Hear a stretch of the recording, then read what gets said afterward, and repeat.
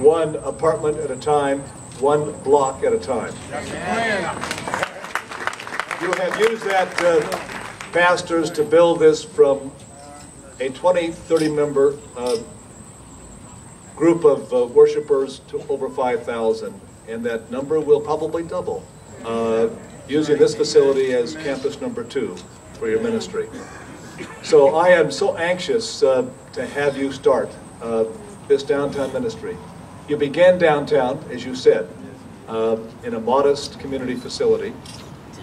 You have graduated then to the old Masonic Temple, as I recall, and you were there for several years, and then outgrew that particular facility.